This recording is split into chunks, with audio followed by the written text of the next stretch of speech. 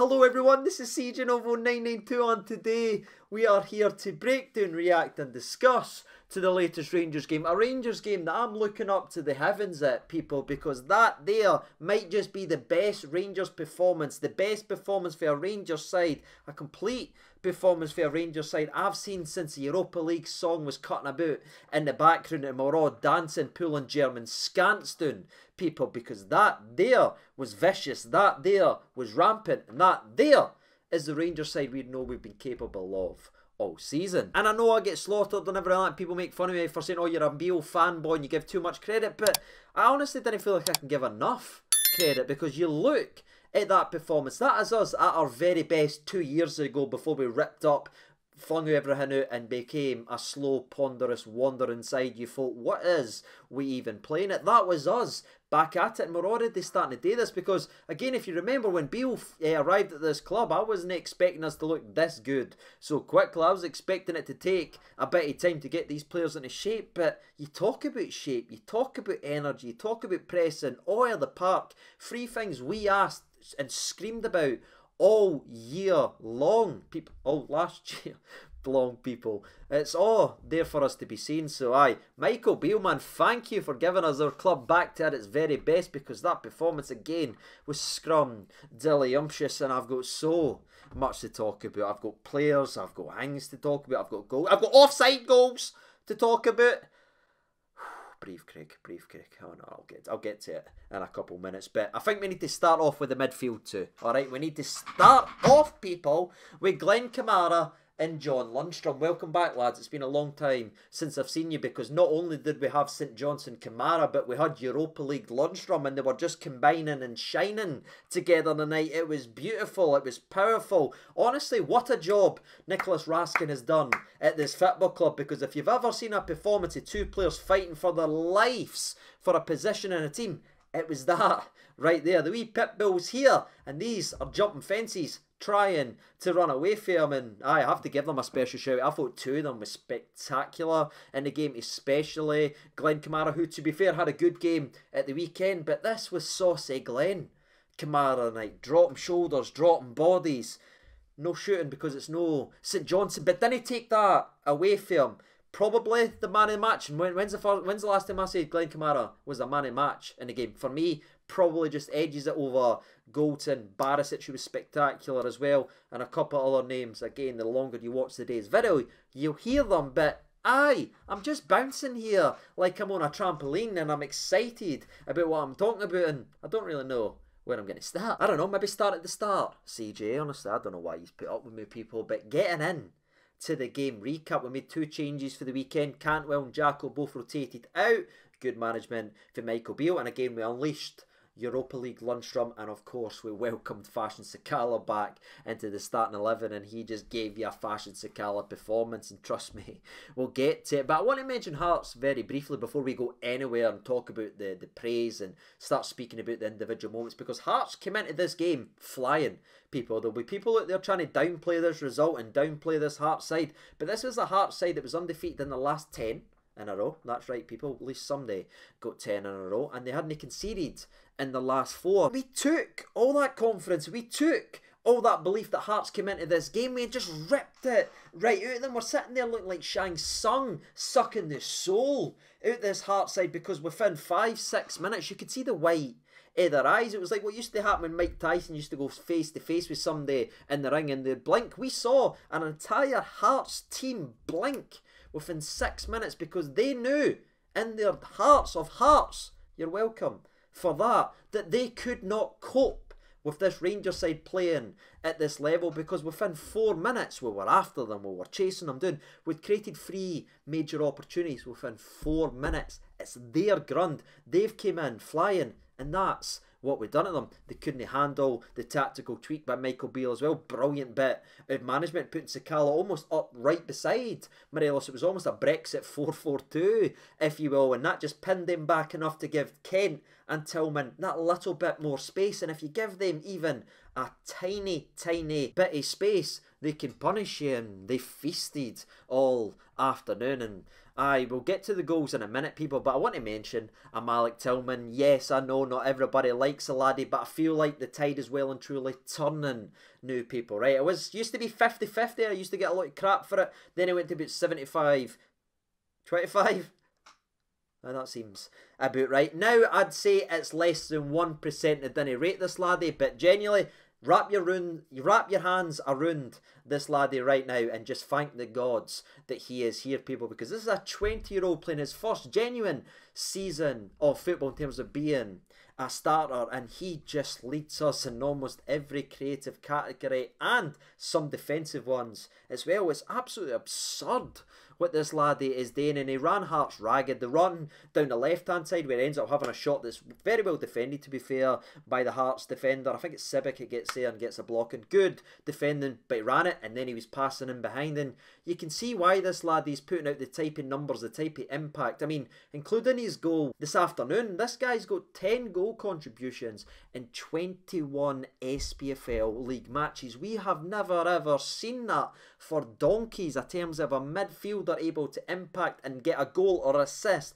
nearly, what's that, 1 out of every 2 games. That's a joke, people, and his stats should be a hell of a lot better than that, because 7-8 minutes into the game, he just takes a couple Hearts players for a walk down the park, down the right hand side, slides a ball in for Sakala 6-7 yards out. Sakala does enough, he gets on target, it is a good save, to be fair, but that well and truly should be a goal. Let's not be around the bush. More clinical players put in that way, we're celebrating and loving life. That should be another goal contribution for the lad, and if you pair that with just his last game, just looking, I'm not going back through the season, just his last game, he created 4 1v1 opportunities for us versus St Johnstone. That's another 5 goal contributions in 2 games, people, his last 2 games. I don't know what the case is, if we can make it happen, but genuinely pay whatever you can for this laddie, because he is him. We've not seen anything like him. He's only going to get better. And he's Malik, you know.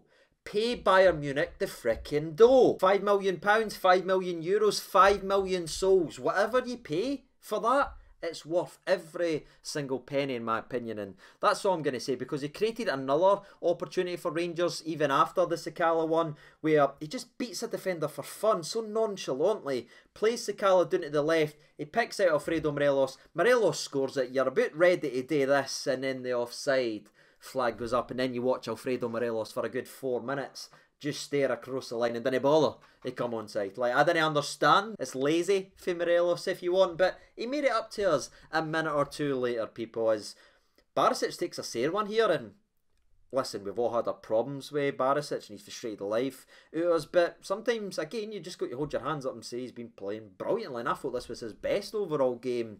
And I think this challenge almost helps him as well, because we know Barisic is a confidence player. When something goes right for him, when he does well at something, he flies and has a good game. When something doesn't, it's painful to actually watch. But he ends up taking a sair one here, but it's brave, it's powerful. He gets back up, we win a free kick, and he just sees Kent. Kent says, just give me it.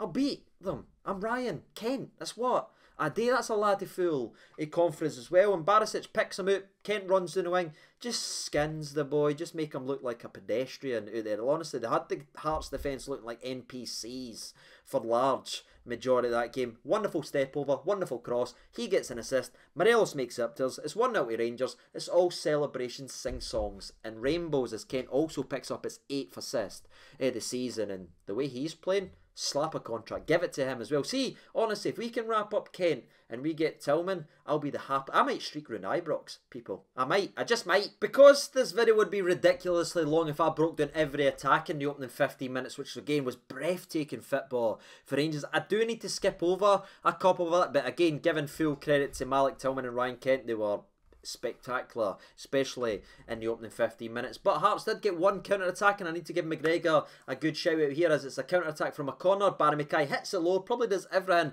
but it's good position and good save from the now 41-year-old goalkeeper Alan McGregor. Big save for him, and it gives us the platform to continue to dominate Hearts. And that's what we did. Jump in 10 minutes into the old future we go. Just more great football. Tillman involved, just making folk look absolutely silly, man. It gives it to Kent. Kent tries to pick out Sakala. It gets there. Sakala runs through. It's a brilliant finish for the newly crowned dad as well, by the way. Massive congratulations to the Sakala family. It looks like he's having his moment to do the celebration, but then that flag goes up for the second time in 25 minutes of a game. And again, this one's much closer. Like Morelos one was just blatant laziness. If we're calling it the way we should be calling it, it's just laziness to the full degree. But Sakala's at least an inch off it, if that. It's again one of these ones you need to zoom into the old armpits or something like that. He's nearly there, but again, I just think to myself, when you're such a fast player like a Sakala, you can afford to even give it another half yard. You don't need to be quite on the edge when you're as fast as he is. He just needs to maybe back himself a little bit more, but I'm sure that'll come with more confidence, especially if he's going to continue to play like this and be a focal point to Beale's side. But aye, it is correct, so that's 2 correct VAR decisions. If you want 2 goals chopped off, but aye, it just felt safer, and you're thinking to yourself, right, it should be 3-0 right now. We're at least going to get a second before the first half ends. And we do, people, and guess what? It comes from a bit of imagination from a corner. It's no just outswinging corner for days upon days upon days upon days. It's actually a bit of imagination. It's a bit of creativity. We play it short. We end up whipping it in. Connor Golton's so brilliant here. He keeps it alive, headers it back into the area where Malik Tillman is there to do a kind of volley, if you want, into the back of net. That is now his 10th goal contribution again of the season. It's just frightening how he's impacted us. And again, he gets his goal that his overall performance deserved, because even I've not done him justice, and I'm a massive fanboy of this laddie, but just everything he was involved in, especially that first half, was just magic. Genuinely. And what was really great for me, right, is we've now scored 2 goals that have been held up. We've scored 2 other goals that haven't, but we didn't drop our performance. Yes, Hearts had 1 counter-attack from a corner kick where they nearly caught us, but it's a good save from McGregor. But we just genuinely strangled the life, and I don't know how we've not added to it before. In the last minute of injury time in the first half, there was like 3 or 4 golden opportunities to score. Sakala swings and misses. Ryan Kent forces a very good save. I think it even hits the post. And then some brilliant play from Europa League John Lundstrom, combining brilliantly with Alfredo Morelos. And Big Scouse John rattles one, and somehow Clark gets a hand to it as well. That was on the space of 60 seconds, and Hearts were begging for that, people. You know what I mean? They were begging for that half-time whistle just to get in. Because again, they couldn't do right for wrong, and that's because of Rangers. It's no Hearts never turned up. No, Rangers ripped the absolute soul and never allowed them to play. So, aye, let's call it the way it should be called. That was incredible 45 minutes for Rangers. Did I mention we hit the bar as well in the first half? Connor Golton, big header. It was an unlucky effort. Again, another good ball crossed into the mixer. But let's get to the second half. Let's get to another major incident in the 48th minute. Brilliant play again for Rangers. I believe Morelos slides in another good pass, combining well with Ryan Kent. Kent runs down to the right, tries to get into the box. There's a bit of coming together. We all think it's a penalty kick. And it's an interesting one, right? Because when you look at it, is Kent stepping that way to get the contact? Aye, but Harry Kane's made an absolute living of that for the last 3 years, if you've been paying attention. So I think the booking for a dive was actually harsh, but aye, I wouldn't be. It's one of the ends where you look at it and say, is it a stonewall penalty? Is the defender absolutely nailed him? No, it's no, people. But is it a penalty in modern day football and the way people do it these days? Aye, I guess you could say it. But I do actually genuinely believe that VAR got this one right, not to really give it a penalty, just because Kent kicks his leg, it looks as if to get the contact, then fall over. Again, I might be wrong, you can correct me in the comment section below, but I feel like VAR probably got it right by the way it should be done. But we've seen them given hell, we've seen so many given, and especially if you like Liverpool and Spurs, and that's all they do, the Salahs, the Kanes. Now we've seen them given, so I understand it, but I don't think Ryan Kent should be given a yellow card for it as well, because that's simulation. There is contact there, whether he's made it or that himself. He's not dived. So that's how I feel about that. But again, it didn't bother us, people. We didn't get the penalty kick. What we did get is John Lundstrom nailing the boy from the resulting free kick, winning us the ball. Ryan Kent jogging forward with it, playing Morelos in, who forces another good save for Clark. Nothing fazed us. We just kept going, we kept going and kept going. We were so determined to punish this Hearts side, and Genuinely we did. And I think it's been, what, like 4 or 5 minutes since we talked about an offside goal. Well, let's talk about the third offside goal of the game. Then shall we? And again, as much as I praise Morelos, especially a lot in today's video, he's just lazy again, man. He frustrates the life at me because he is so good at so many things, but so lazy in so other aspects. Kamara, brilliant ball into him, and Morelos is offside. He's lazy. He's not tracking back and getting back on side, but yet he still picks out a wonderful through ball for Sakala, who again finishes brilliantly. Is about to have his celebration moment before seeing the flag again because Morelos is he's dallying and no bollering to get back on side. It's frustrating there, people, because it's such simple wee mistakes that honestly we should be putting these teams to the well and true sword of justice, but we didn't quite do it because of a couple of lazy, silly wee incidents here or there. But again, for me, his overall performance was great tonight. It's just the wee annoying sides of Morelos that you look at it and think, come on, man, just put a bit of effort in. We need to speak about mere quality, and it's going to come for CB #1. I'm a Connor Goldson fanboy. I've been slaughtered for years, but just see the importance there, man. Just him and Davies. Can I speak before I break down the actual goal and everything like that? If you look at the way Davies and Goldson complement each other, understand each other, know when to go, when to push, when to sit back, who's going to be anywhere, you'd think they'd played together for years, and that was a compliment that we gave him and Big Phil Hollander, and he didn't find it under Balogun, even though they had their moments. They certainly didn't find it elsewhere. Well, other centre-backs we tried, but he's really found whatever he's needed to find in another centre-back partner in Ben Davies. Maybe it's the quiet factor, maybe they just let Goldson bark orders or that, and that's the way it seems to work. But it's a phenomenal partnership that we were robbed of for the majority of the season, because again, you'd say they'd play, if you looked at that game, oh, they've played for years, the way they handled and marshalled that defence. But it's no, people, they played, what, barely 10 games together. That's a scary, scary fact. And I wanted to give them a special shout out, and we're talking about Goldie, so you know what that means. The Tom Brady-esque long ball that only he can do in this league. It's wonderful. Out to Sakala. Sakala, it's nearly a carbon copy of the first offside goal. Sakala whips the ball in beautifully. Morelos is there, scores, boot to celebrate. Offside flag goes up for the 4th time, and I've got to be honest with you, people. See if we got 4 offsides and a penalty took off us. I might have snapped that much, people, that I'd have just shaved the greys off. I'd have came here looking like Nicky Law, people, right? If we'd have had 4 goals offside and a penalty took off us, for VAR, full Nicky Law. I'd have just had to, people, because that's, for me, the only adjustable response. Adjustable? I don't know. Maybe this is an adjustable seat, CJ. Anyway, thankfully for everyone, this goal was eventually given. It's shown to be onside. Sakala is onside. Morelos gets to do his knee slide, and massive congratulations to him. Again, he deserved the goal. And yeah, that was well and truly game, set and match, but the football was still there to be played. We had other magical moments. Even when we made substitutions, the likes of Cantwell came on, Cholak came on, Scotty Wright came on, and I've gave Sakala a lot of praise here, but listen, see when big Antonio Tony, 2 goals, is running through on goals. You pass him the ball, Sakala. You didn't hit it for 35 yards out, son. Give the big Croatian the ball. He'll put it into the back of net. That was a major opportunity to add another dagger to the Hearts hanging, but I think Sakala knew he was about to get subbed off, so he thought, I'm just going to rattle this. So you can understand it, but also just play it to the big Croatian. He's been off injured for a wee while. Let him get back in his confidence. But yeah, there was more gorgeous play, gorgeous touches. Cantwell was shining, I thought. Or what did I call him the other day? Toddwell? I'm getting worse, aren't I? But anyway, Toddwell had some nice moments and everything like that. It looked very good when he came on. Again, another encouraging performance, and he was directly involved in another chance that was created for Cholak down the right-hand side as he tries to whip it across the goalie.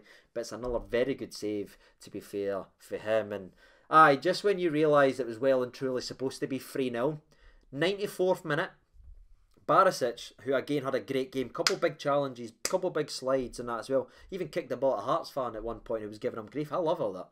Be a shithouse guy. If that's who you need to be to get to that level, be that guy, Barisic, please, because it's night and day who you are when you're confident. But in the 95th minute, he just bursts a gut to get down to the left, whips in a ball. The Hearts player just slides at it. That's an own goal every day of the week, apart from this week right here when we are actually watching, because somehow it hits off the goalie for about a yard out and Disney go in. But aye, that's it. I've not even done the game justice, people. There's too many chances, too many things in the noggin, but it is very late at night. I didn't want to take up all your day. All I'm going to say, people, that for me was a near perfect performance for Rangers, and that's why we love the game, to see our team reach that level. Now it's about finding it consistently and getting there. But again, I back the guy in charge, I back the players that's there, and it's just night and day. Now, I want to ask you, if you are still watching today's video, pick a man in match at that, genuinely for me. If you're still watching, just say a name, because I can imagine Kamara, maybe even Lundstrom or Tillman, Kent will be in there, even Morelos, despite the couple lazy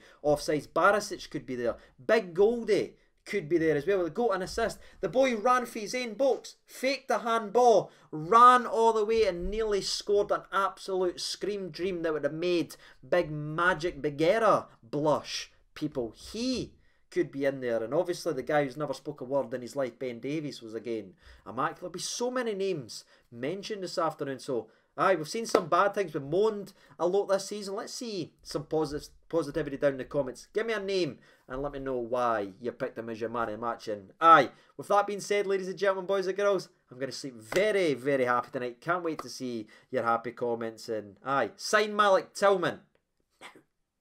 And get Kent on a new contract too. And with that being said, I've been Siege over 92. Thanks so much for watching, and bye-bye.